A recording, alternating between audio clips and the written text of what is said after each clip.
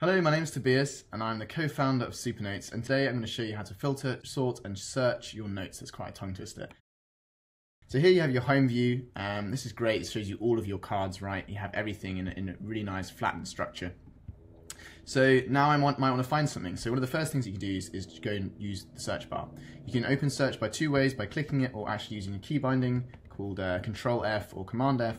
And then let's see, I have a card here called bookshelf. I wonder where that is. You know, I could always just click that. That's just for demonstration purposes. Let's find bookshelf. There you go, great. And you can also search, you know, if the body content of the card. So if I cancel that, and you know, here you say try baking the cranberry and cinnamon cake.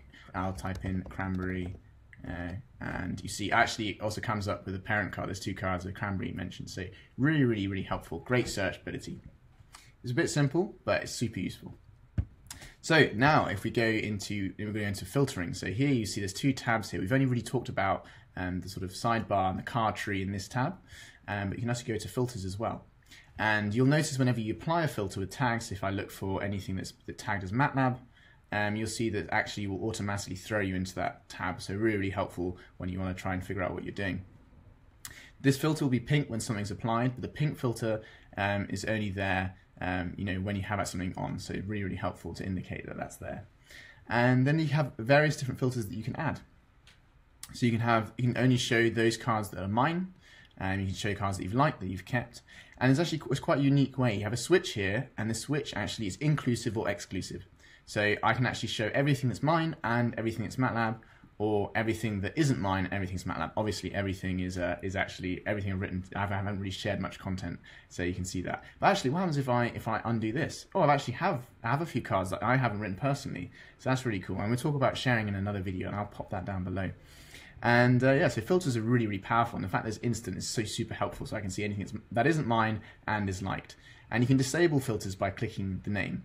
And if you ever want to remove a filter, like a custom filter you've had, you can't remove the standard ones at the top. You can actually do that by hovering over the icon and pressing X. And you can add filters as well for colors. So you can do by authors, by tags, and by colors. So I want to see maybe all of the orange cards I have. There's only one orange card. Let's see, there's another one. If I disable that, is there a purple card? There is no purple card. How about a green card?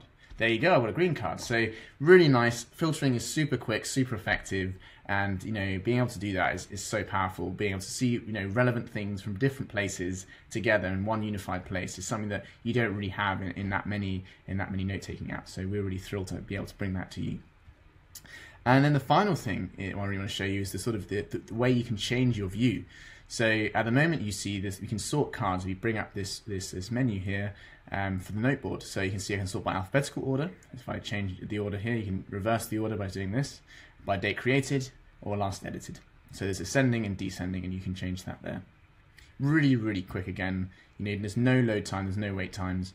You can then also change your views and your printing and exporting. I'll cover that in another video. So really easy and quick. So that's kind of a brief overview of Supernotes and the ways you can sort of modify how the position of your cards and what cards you're looking at. I hope that's been helpful, and you know, give us a like if that's been good, and if you have any questions, feel free to leave them in the comments below. And yeah, subscribe for more updates. Thank you so much.